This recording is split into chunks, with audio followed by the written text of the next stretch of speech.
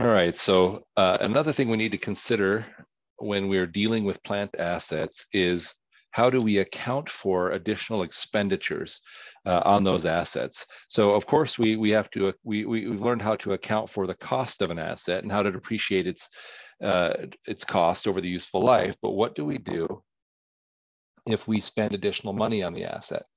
And the first thing we have to do is figure out what kind of money did we spend on it, or what was the nature of the expenditure. So there are two types. The first are called revenue expenditures, and the second are called capital expenditures. So revenue expenditures do not increase the plant's assets life or capabilities. Now that doesn't count things like regular maintenance. You might argue that maintenance, take a vehicle like an oil change, you'd say, well, that extends the asset's life. And I would say, well, it doesn't really extend its life. It allows it to live a normal life, meaning it lasts as long as it should last with regular maintenance. So revenue expenditures don't extend the asset's life. We record them as an expense during the period. So if I paid for an oil change on a vehicle, I would just record that as a maintenance expense and report that on our income statement as a regular expense. Capital expenditures, on the other hand, provide benefits for longer than the current period. So if I did something that materially changed the asset and made it more useful, maybe I added a lift gate to a truck so that we could use it for hauling loads in a different way. Or maybe I built a wing, an addition onto a building, something like that. To provide benefits for longer than the current period, we would record them as an addition to the asset account, and then we would have to recalculate our depreciation expense going forward based on the new cost of the asset. And we would report that on the balance sheet as an increase to the asset.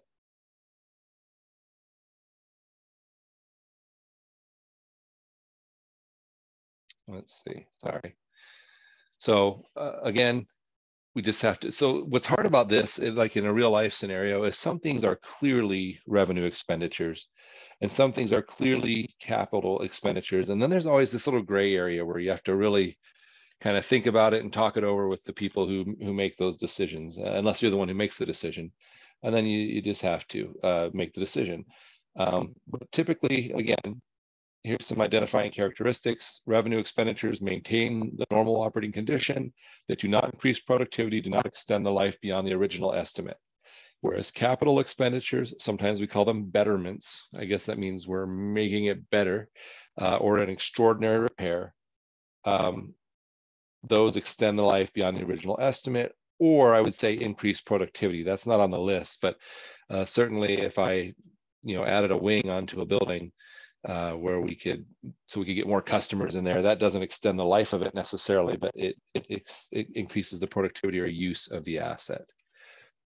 So again, when we do the journal entry, things like revenue expenditures, they would look almost always like this: a debit to an expense account and a credit either to cash or to accounts payable, depending on how we paid for that repair.